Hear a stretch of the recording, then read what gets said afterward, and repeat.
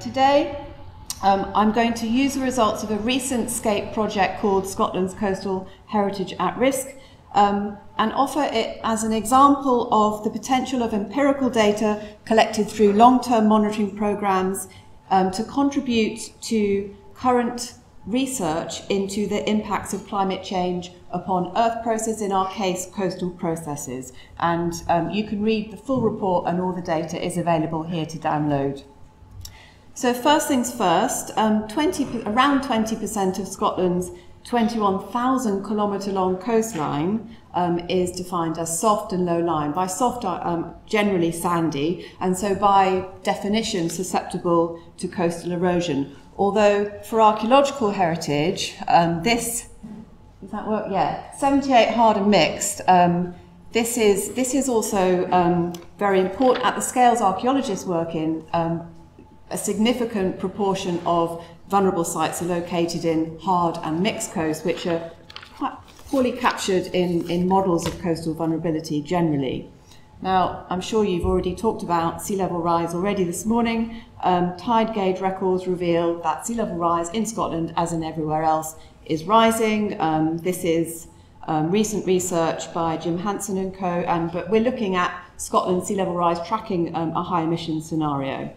However, in Scotland, situated in the Atlantic, in northwest Europe, our geography means that wind and waves are far more significant factors now when we're looking at heritage loss and coastal vulnerability of archaeological sites.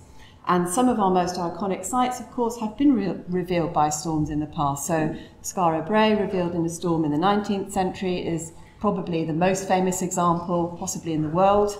But also this is Balasher in the Western Isles, revealed in a storm in 2005. Here we have a newly discovered broch on Shetland, revealed in 11-12. And then a long-running project we've been doing in the Highlands in East Sutherland of Brora. This is what it looked like in 2009. That was underneath the sand dune. And this is what it looks like after a storm event in 2012. So that's what storms do to archaeological sites in very vulnerable, soft, sandy, unconsolidated coastal areas. Now, Scotland has very good baseline data collected through coastal zone assessment surveys. But as you can see here, there's a very large number of records and a lot of recommendations within those records for mitigation action to address the issue of coastal erosion. And in fact, these were done, the last one was done in 2010, and there were so many recommendations for action that it probably acted as a bit of a barrier to action because the problem was just too big. So also in 2010, my colleague Tom, as a first step towards transforming this database into more of a management resource, he applied quite a straightforward risk assessment methodology to pull out the most archaeologically significant sites that were being impacted by coastal erosion. And Tom's desk-based analysis of inspection-based data, he was using survey data, ended up with 322 sites of the very highest priority and another 500 or so recommended for monitoring. Now, we at SCAPE recognise this as an opportunity to involve local communities in the updating. Well, I should have said, Tom recommended in every case that the sites that he prioritised should have another visit to see what their condition was now, because the data he was working with was 10 to 15 years old in many cases. So we used our experience with working with local communities to harness that knowledge and capacity to address a national issue really through a local lens, because local people, they know their local coastlines, they're on hand to monitor change, and they also bring in a lot of additional knowledge and experience that we can use in our coastal records. So this is where Scotland's Coastal Heritage at Risk project came from.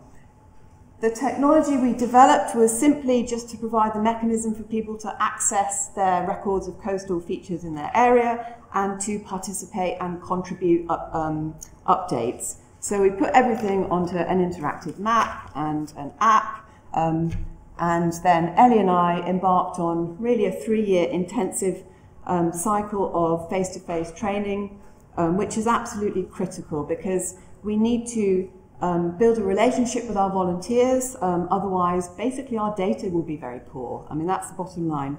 So over the 4 years of the project, we had 1,200 volunteers involved in project activities, around half of those in the coastal surveys, and they submitted 1,041 updates of sites. They found 400 new sites, and very usefully, we managed to visit 90% of the 322 sites that Tom had pulled out as the highest priority. So that gave us a very good data set to work with.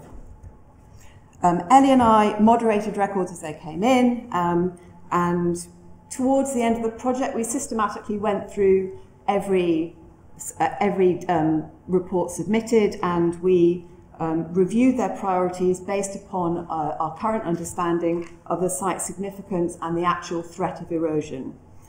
So the resulting priorities that came out of SCHARP are the result of 2 cycles of inspection data, and so it's really a very robust empirical data set. Our results showed that the total number of priority sites were reduced by around half, but that the proportion of priority sites against the whole remained similar. Unsurprisingly, Shetland, Orkney, parts of the Highlands and the Western Isles, because of their location in relation to North Atlantic storm tracks, they retain the most numbers of highly vulnerable and also significant sites. Now, most of our sites are located in low-lying, soft, sandy coastlines, but nearly a quarter of our sites are located in low-lying areas that would be described as hard coasts or on mixed coasts. So this is important because these hard coastlines are really not captured in more geographic models of coastal vulnerability. So this is just an example of a site in Newark on Sandy in Orkney of one of our sort of soft coast vulnerable sites. There's a building there eroding out of, as you can see, a very unconsolidated sand dune. And also on Sandy, here's an example of a site on a low-lying hard or mixed coast, and here we've got rock platform with a till veneer and just a little tiny bit of soft sediment, and the archaeology is all in here, and there's probably at least 100 meters of this site. So why are there so fewer priority sites? Well, at least 10% we can account for those because they have been either fully excavated or conserved. A very important reason for the reduction in numbers is that SCHARP was introduced national parity to what were carried out as regional surveys. So that's very important. In the Western Isles, the coastal zone assessment surveys were done following a hurricane event. So they were recording the aftermath of a massive storm event which had revealed a lot of archaeological sites at the coast. The SCHARP surveys were done 10 years later, and so we were looking at the intervening period of stabilisation. So that doesn't mean we took them off any list, it just means we reduced their urgency of action status from urgent now to monitor, okay? So we're picking up natural cycles. The value of using local people in surveys is that we get a lot of information about what's happening locally. So land management could account for more stabilisation of soft, particularly sandy areas, and people did talk about lower stock numbers and just improved management of fragile landscapes.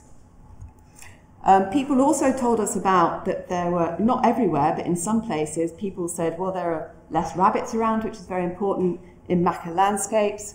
And we did a little bit of follow-up looking into this, and you might have caught this in the press about in May because of this internal hemorrhagic disease that's hit certainly the UK. Scottish rabbits population has reduced by 82% since 1995. Bear in mind the coastal zone assessment surveys started in 1995 and our SCHARP surveys were sort of 10, 20 years later, so I think that's probably a factor there. And also we looked at meteorological trends, in particular storminess. So So here, this is a storm index for the British Isles, the North Sea and the Norwegian Sea based on pressure data. And there's only a couple of things I want you to take away from this graph. Firstly, the randomness of weather records, and then a point made by the authors that you can argue the case for decreasing or increasing storminess, really depending on where you draw your line on your timescales. Important to bear in mind when we're talking about storminess. But there is a trend of elevated storminess, and this is backed up by most, not all, but most studies. For storminess in this region peaks in the late 19th century and again around 1990. So the coastal zone assessment surveys were carried out from 1995 onwards. The SCHARP surveys were carried out 10 to 15 years later. So it's just possible that we're picking up a stabilisation, which is the result of natural meteorological cycles, particularly in sandy areas. And this is supported by wider research into sand dunes, for example. So we're now at a stage in Scotland where we have at least 2 cycles of empirical data for the coastal zone assessment survey areas, which is about 35% of the coast. And whether as a result of meteorological trends or coastal management changes or biological factors, and probably a combination of all three, our results are detecting a wider trend of coastal change. In this case, stabilisation, but this could change very rapidly into destabilisation. What matters is that our network of coastal heritage sites are seeming to act as a proxy for wider trends of coastal change. And this is important because going forward, our coastal heritage data can really step up and have a role in research into how the results of climate change, sea level rise or change in weather patterns are affecting coastal processes and our coastlines. And this is applicable to all long-term condition monitoring data sets, which are routinely collected by our heritage agencies, because not only do they tell us about change to the heritage asset, if we aggregate our data, it could have an important role in describing and understanding or explaining the effects of climate change upon Earth processes that interact with our historic environment. Thank you.